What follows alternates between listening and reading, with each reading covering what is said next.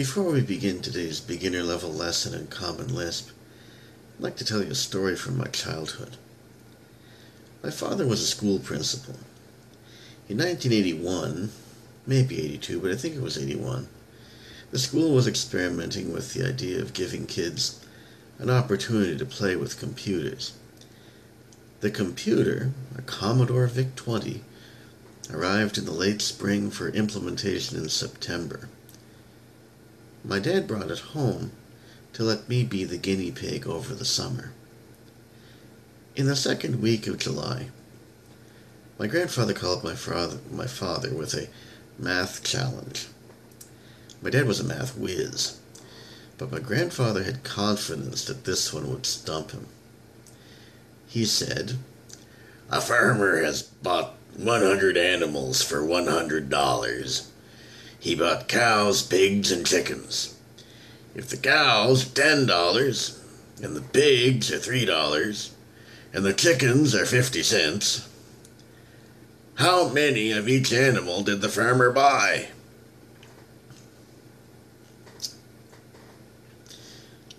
My dad repeated the question twice into the phone to confirm the details.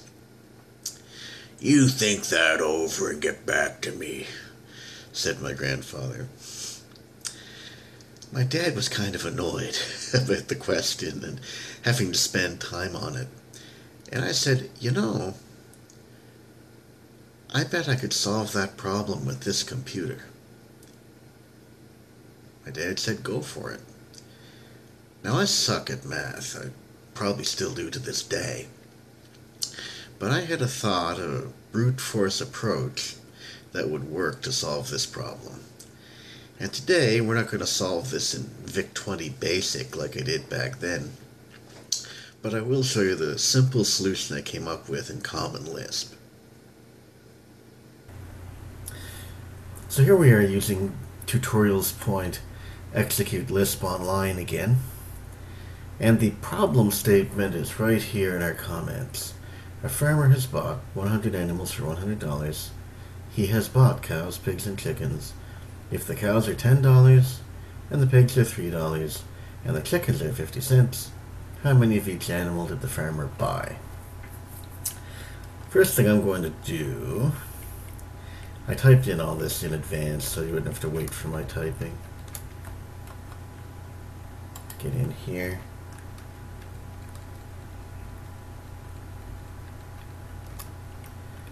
I'm going to define some constants. I'm going to define the cow price and the pig price and the chicken price.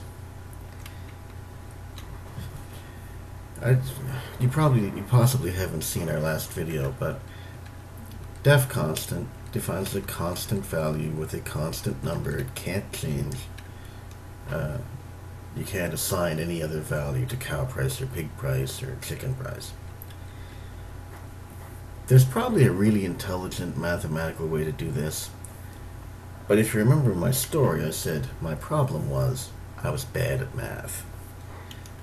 So here's the brute force technique I used instead.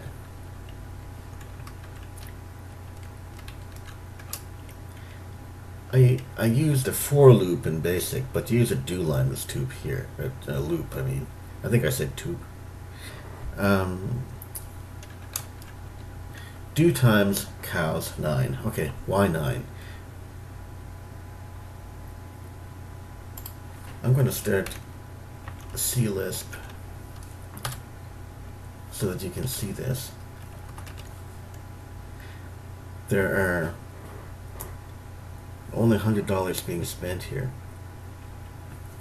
and there are only 100 animals, all told. So the number of cows can only be at maximum 8.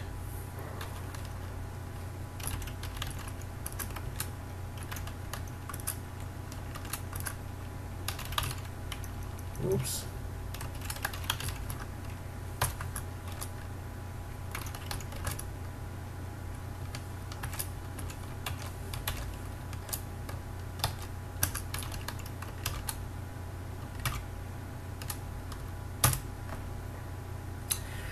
So in a do times loop, it cycles from 0 up to 8 when you specify 9. So we're saying do this 9 times, but that doesn't mean it's starting at 1. It's starting at 0. Okay. So we do times cows 9. We do times pigs 30.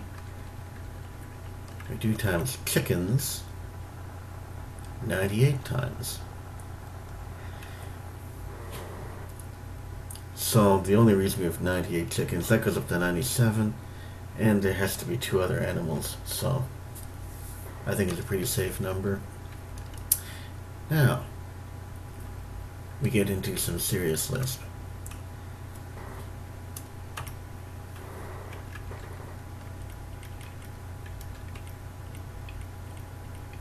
Let's stop there for a second. There's an if statement. It's a conditional. If the following conditions are true, it will do what I tell it to do. Otherwise, it'll do something else. I think we've covered, maybe we haven't covered if then yet. Probably we have. Okay. An AND condition in Lisp is a function. It can take an unlimited number of arguments. So the first condition we care about is this. The price for the animals is $100. So, evaluating this Lisp code, we go to the inner brackets first. We take the number of cows by the cow price, the number of pigs by the pig price, the number of chickens by the chicken price, and then we add that list of results together. This is the end of the add here. I don't know if you can see that, but there's a really, this shows the matching parenthesis, and you really want that in your editor, by the way. So if adding up the cows, pigs, and chickens prices equals 100, that's our first condition for a possibly correct answer. Let's keep going. Right on.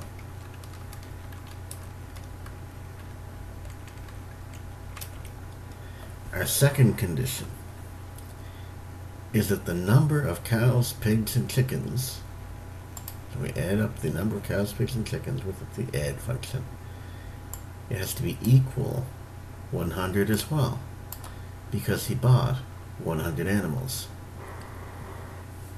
But believe it or not, we're not done yet, because there's another condition.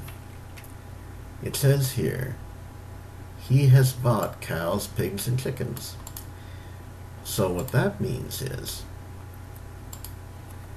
the number of cows must be greater than 0. The number of pigs must be greater than 0, and the number of chickens must be greater than 0.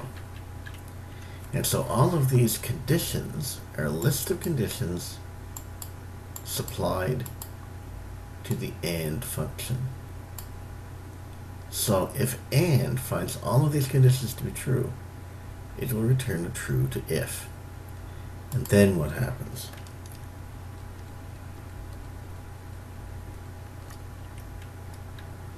We just display the results on screen. We use our format function. T means format, or format to the screen, or print to the screen. We'll say cows, and that's the number holder. It's going to put the number right there of cows, the first argument. The number of pigs and the number of chickens. That's our whole program.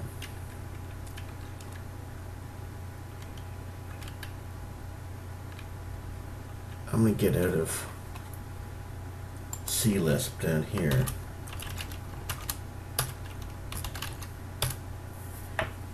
And now we'll execute our program. Hopefully I didn't mess anything up and it still compiles. Okay, So the farmer bought 5 cows, 1 pig, and 94 chickens. The end of the story. My grandfather was surprised and very disappointed when my dad called him back in 20 minutes with the answer. And it only took 20 minutes because I was a slow typist back then, picking with 2 fingers.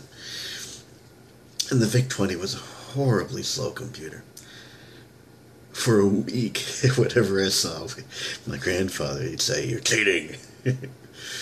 But it was that experience, that ability to solve a person's problem with a computer, that sparked the interest that became my career for the past 27 years, and I'm hoping it's going to ride me out another 20 or so. So that was a simple Common Lisp program. I hope you enjoyed it. See you next time.